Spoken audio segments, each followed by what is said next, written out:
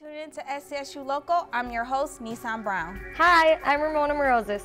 You're watching SCSU Local, news and events from across Minnesota brought to you locally.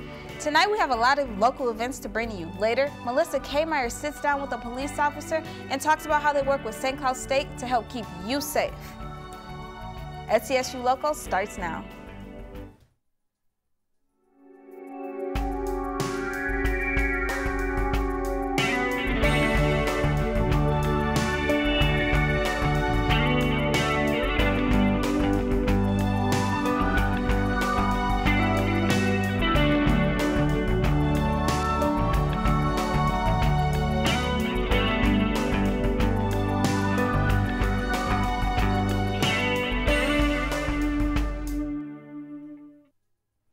St. Cloud State has multiple outreach programs that look at how alcohol impacts the community.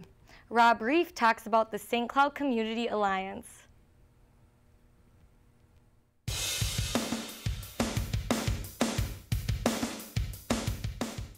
My name is Rob Reff. I'm the Assistant Dean of Students for Chemical Health and Outreach Programming. I oversee multiple programs that look at alcohol's impact on the community and safety from a community standpoint, both on and off campus. So on campus, I help oversee our You Choose program, which is our prevention program that helps, it works directly with students to help promote healthy use of alcohol and to help minimize negative or high-risk use of alcohol. And then I help oversee our impact program, which is for adjudicated students. So students that have had violations of the code of conduct, we put them through educational programs to help make changes to their behavior. We have the St. Cloud Community Alliance, which was started a number of years ago, that looked at bringing broad stakeholders together to address alcohol use within the community. Just a wider range of people that have come together to say, how can we make St. Cloud State, St. Cloud a better place, and St. Cloud State University a better place that supports healthy use of alcohol and discourages or reduces high-risk drinking. The St. Cloud Community Alliance was originally started as alcohol, and it continues to be the primary focus. In part because, well, there's a number of reasons. One, the grant that we won from the U.S. Department of Education 2 years ago was focused on alcohol in college students, and that helped fund the initial coalition work. The other reason that it's focused on alcohol is because it's an issue that this community's faced for a while and tried to reconcile. While its primary focus is alcohol, it also focuses on the negative associated factors. Crime is partly an outcome of high-risk drinking.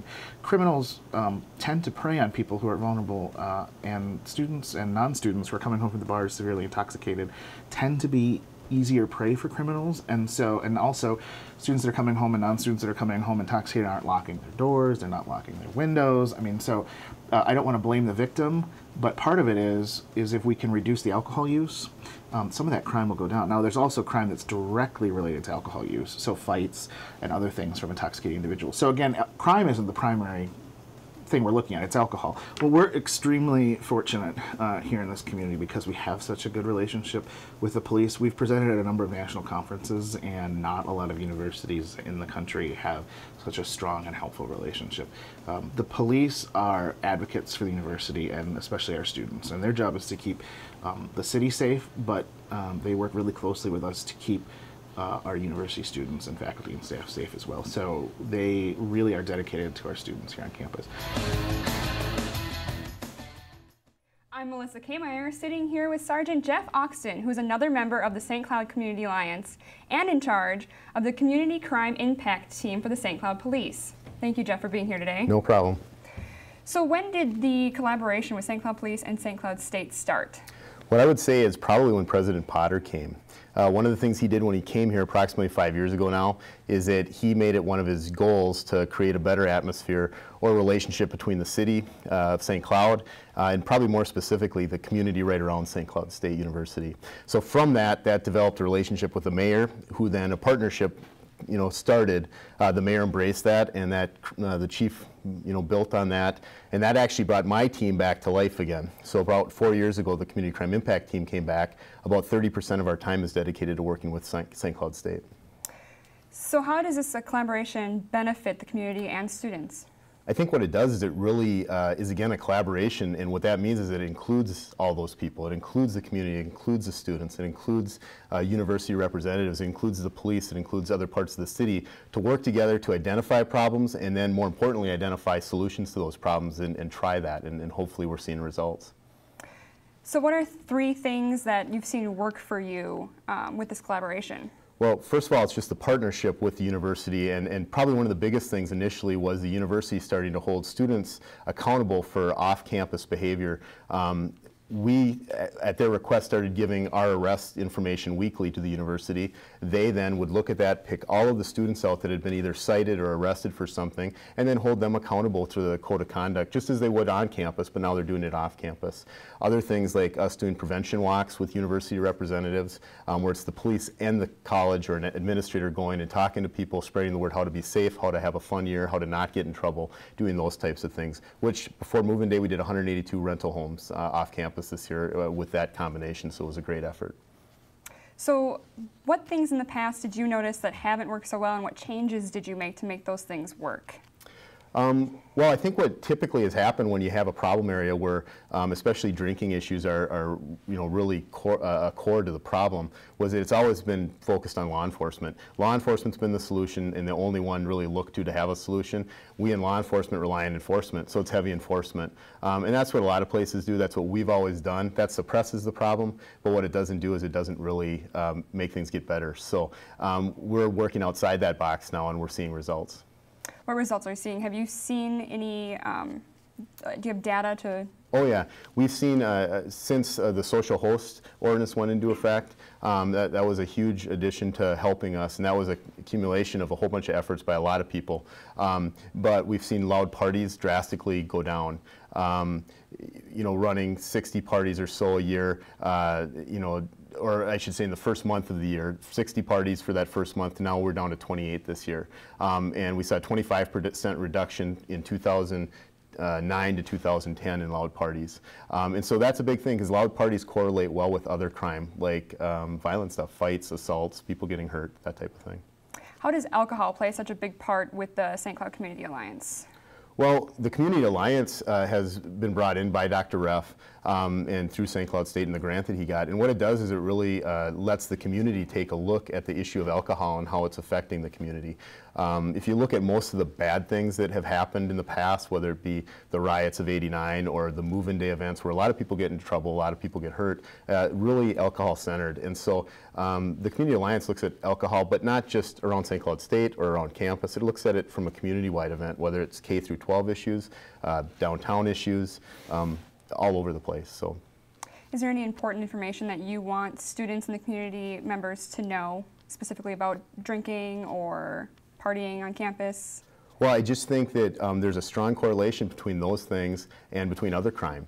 And so I think we're starting to see some indicators that, again, some of the things like fights and assaults are dropping in correlation with parties dropping.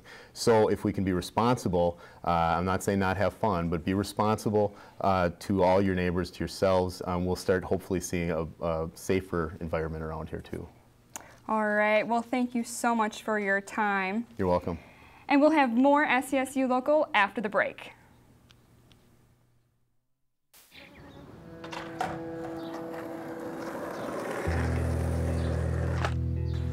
Well, I first started skating with my friend.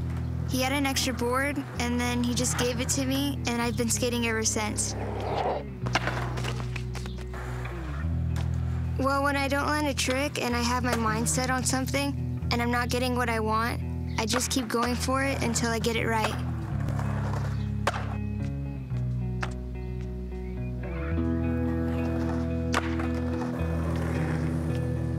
My mom, she didn't go to college, so she wants me to experience that whole thing, and so I could end up getting like a good job.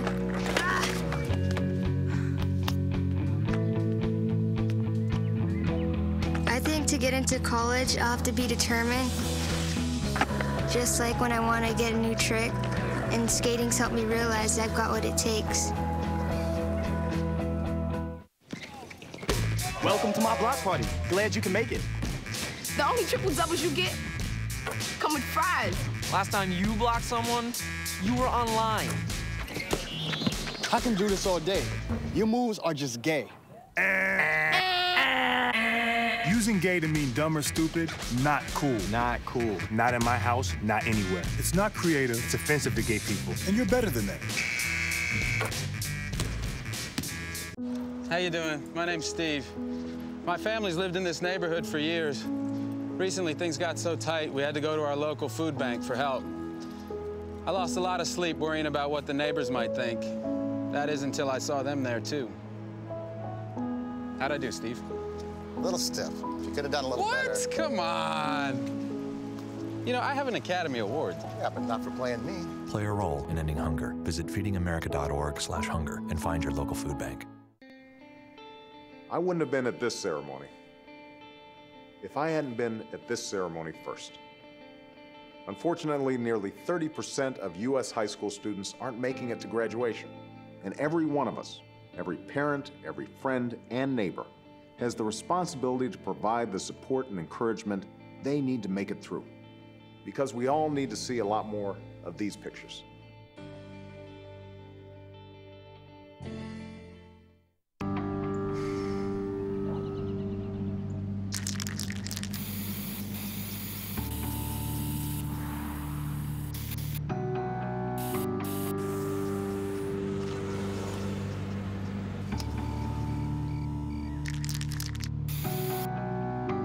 Turning a 20-foot wall into a canvas takes vision. So will getting into college. I've got what it takes. So do you. When the people of Haiti were hit by the massive earthquake, the people of America and the world came to their aid. President Clinton and I have seen firsthand the power of your contributions at work.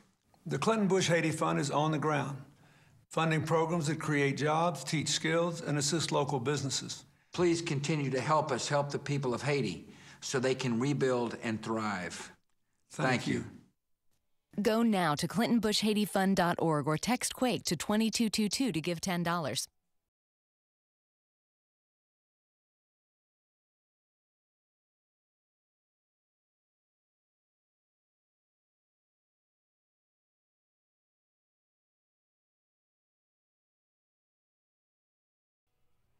Welcome back to the show. We are all familiar with a food buffet, but have you ever been to an art buffet? In Atwood, students and professionals display their artwork, and it's often called an art buffet. This is the 5th annual Summer Juried Art Exhibit, and we did it as a trial 5 years ago, and we've just done it every summer. And it's always up to the student committee. You know, I always say, should we do the juried summer exhibit again? And the guest book just reflects such wonderful comments. And people come in and it's just a pleasant surprise. Instead of one artist that's featured, they have 12 to 13 artists to see sort of a sampling. It's like a art buffet in a way. You can go through, and if you don't care for one particular style, as you go down the wall and around the corner, there may be another style that appeals to you. You know, again, with the reflection, the comments in the guest book, I suppose we would quit having it if people said, this is awful, I don't like this at all. Because, you know, we do program, all our programs are for the campus and community. So we really take to heart the comments and reflections of what we exhibit. So I think with such favorable comments, and the artists that exhibit in the show really enjoy it too, because they have an opportunity to show at our university, but still it doesn't tie up with their whole body of work for an exhibit. My favorite one was the one the dude in the showers was holding the balloon, deflated balloon. It was very interesting, caught my eye, looked very 3D-ish, seemed like it was gonna come out, and I love the way that they drew it. This is the only exhibit we have in the gallery that has a really wide range of professional levels of artists. And we do jury the exhibit. Student work can be accepted. There is some student work in the gallery now in this exhibit, but we don't designate which pieces are professional, which ones are students, because if a piece is good enough art to pass the committee approval, then we feel it merits being in the summer exhibit. And it also helps those students that do get accepted in the show to professionally show and exhibit their work. And it's again part of helping students develop their professionalism and portfolio. The people that vote, we have slips of paper, and so they vote on a number scale for the pieces. And our submissions, we put notices at the Paramount Art District. mnartists.org is a website that we always post it on. And so we get the word out around the Twin Cities, the Metroplex. We usually have 70 to 80 entries, of which we select about 25 to 26 pieces of art. And in the exhibit, you'll see there's some three-dimensional ceramic pieces and just a huge variety of pieces of art. But we can tell by the number of entries that we receive for this exhibit, just the excitement of it. So I think, again, that speaks for the professionalism and the excitement of having a summer juried exhibit. I mean, I definitely think it's valuable. I think it's great to see just that sense of expression. You know, I was telling my friends, even as we were looking at it, that I believe we have a creator God, and that means his creatures are meant to create. And so if you see things like this, it's just a representation of that. So I enjoy it. I think it tells a lot about people, and so yeah, I love it. Art has never been one of my strong suits, but that was a lot of beautiful art. Enough about me. We'll have more for you after the break. How you doing? My name's Steve. My family's lived in this neighborhood for years. Recently, things got so tight, we had to go to our local food bank for help. I lost a lot of sleep worrying about what the neighbors might think. That is until I saw them there, too. How'd I do, Steve? A little stiff. You could have done a little better. What? Come on. You know, I have an Academy Award. Yeah, but not for playing me. Play a role in ending hunger. Visit feedingamerica.org/hunger and find your local food bank. I wouldn't have been at this ceremony if I hadn't been at this ceremony first. Unfortunately, nearly 30% of U.S. high school students aren't making it to graduation. And every one of us, every parent, every friend, and neighbor, has the responsibility to provide the support and encouragement they need to make it through. Because we all need to see a lot more of these pictures.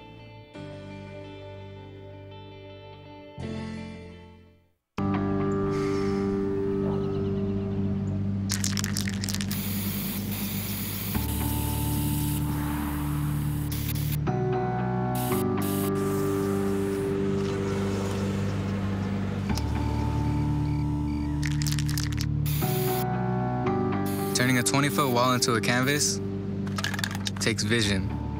So will getting into college. I've got what it takes. So do you. When the people of Haiti were hit by the massive earthquake, the people of America and the world came to their aid. President Clinton and I have seen firsthand the power of your contributions at work. The Clinton Bush Haiti Fund is on the ground, funding programs that create jobs, teach skills, and assist local businesses. Please continue to help us help the people of Haiti so they can rebuild and thrive. Thank you. Go now to ClintonBushHaitiFund.org or text Quake to 2222 to give $10.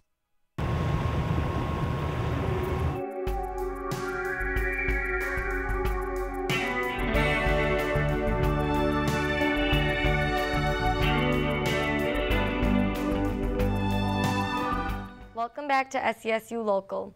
The granite quarries are unique to St. Cloud. There's so much to do: rock climbing, mountain biking, fishing, swimming, and of course, jumping off cliffs. Talk about a good time. You know, I've always wanted to try rock climbing and things like that. The scenery over there looks amazing. Hopefully next summer I can check it out. Let's take a look.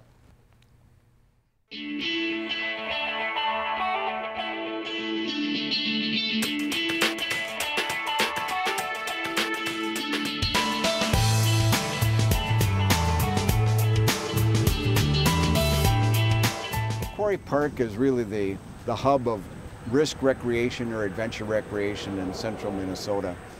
You can do a number of various activities that really you can't find anywhere else. One would be scuba diving in granite quarries. We have 4 designated quarries that you can scuba dive in. We have probably 7 different quarries that you can do trout fishing in, where we stock trout every year. That'd be rainbow trout. We have ledges that we allow you to rock climb on. A rock climbing permit's required, and it's an annual permit, doesn't cost anything extra. And along with that, we have mountain bike trails within the park, about 2.5 miles of them with technical zones that you can injure yourself a dozen different ways on by riding them, but the mountain bikers love them.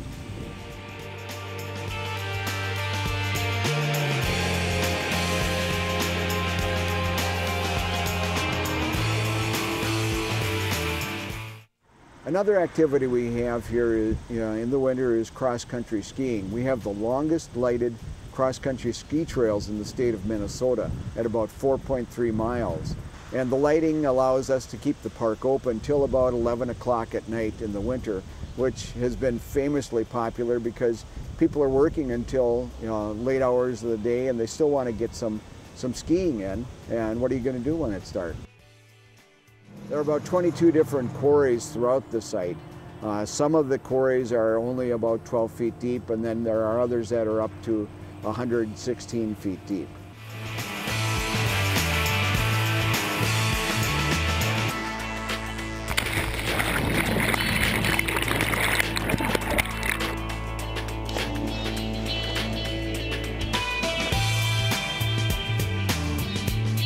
I just like to come out here. The environment's always fun. A lot of college kids and stuff jumping into the water.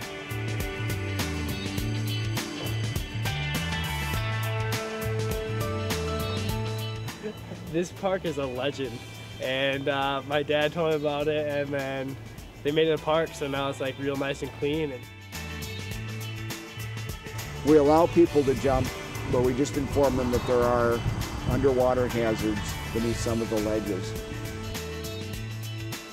We try to make this an interpretive park, a recreation park, an educational park.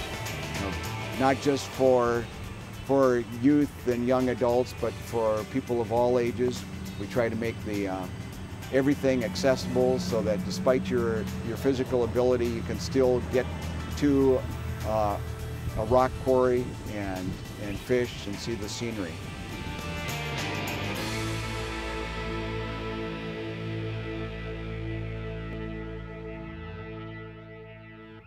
For anyone that can make it this winter, there's cross-country skiing. Thank you, and that's the end of our show. Thanks for tuning in to SCSU Local, bringing you local news and events. Be sure to tune in next week for more exciting footage. To hear these stories again, YouTube SCSU Local.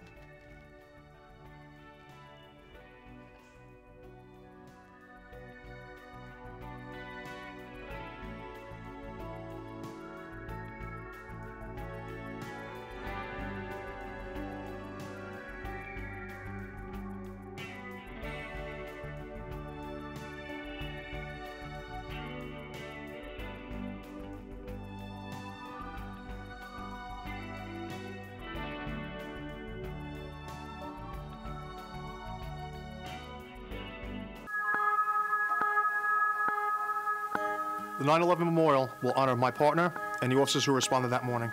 It's for my brother. And my 343 brothers who didn't make it. It's about hope for the future. So we always remember September 11th. For my husband who never came home. And the first responders who saved my life. This shows the world that we can rebuild. That we are united. And that we are strong. Because the best of humanity can overcome the worst hate. It's for all the heroes like my dad.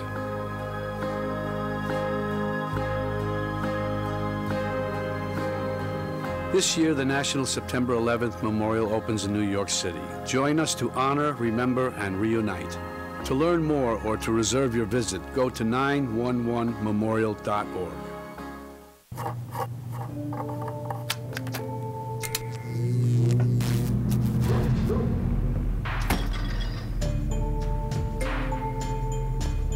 Traditional light bulbs actually generate 9 times more heat than light. Switch to Energy Star light bulbs, and you'll realize just how much cash you were really burning through. saving energy saves you money. Learn more at EnergySavers.gov.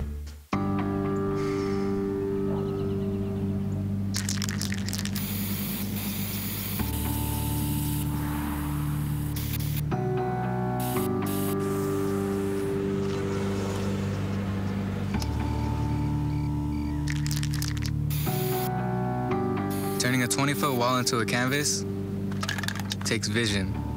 So will getting into college. I've got what it takes. So do you. Welcome to my block party. Glad you can make it. The only triple doubles you get come with fries. Last time you blocked someone, you were online. I can do this all day. Your moves are just gay. Using gay to mean dumb or stupid, not cool. Not cool. Not in my house, not anywhere. It's not creative, it's offensive to gay people. And you're better than that.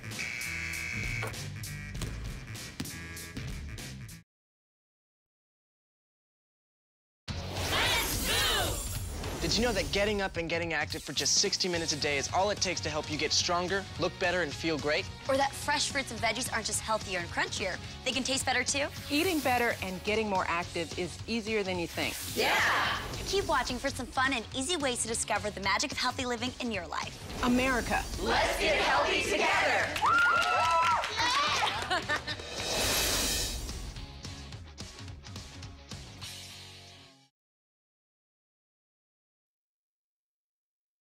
My name is Fernanda.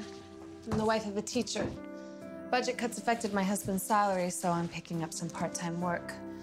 We're doing everything we can to make sure our kids eat today. Tomorrow, I just don't know. Fernanda, how'd I do? Well, I usually fold the underwear first. I meant the acting, but good to know. Play a role in ending hunger. Visit feedingamerica.org/hunger and find your local food bank.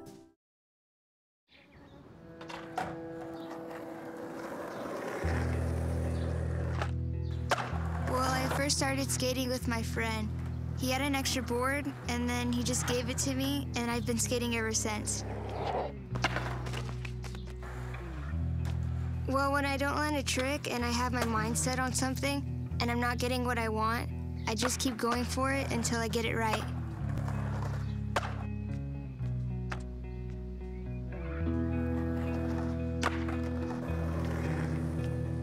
My mom, she didn't go to college, so she wants me to experience that whole thing, and so I could end up getting, like, a good job.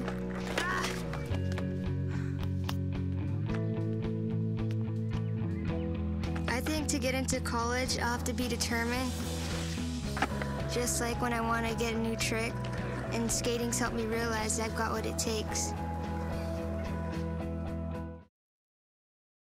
In 1977, an 8-year-old boy picked up the game of golf from his father. The odds of that same boy then making it to the US and European pro golf tours, 1 in 7 million. The odds of the Big Easy winning the US Open twice, 1 in 1.2 billion. The odds of him having a child diagnosed with autism, 1 in 110. Ernie Els encourages you to learn the signs at autismspeaks.org.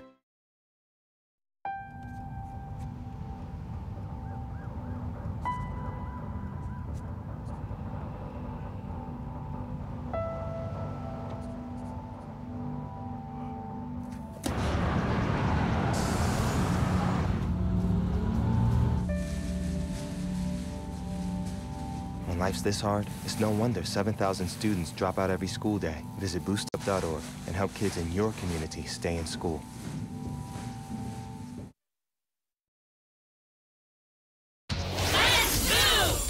Did you know that getting up and getting active for just 60 minutes a day is all it takes to help you get stronger, look better, and feel great? Or that fresh fruits and veggies aren't just healthier and crunchier, they can taste better too? Eating better and getting more active is easier than you think. Yeah! Keep watching for some fun and easy ways to discover the magic of healthy living in your life. America. Let's get healthy together!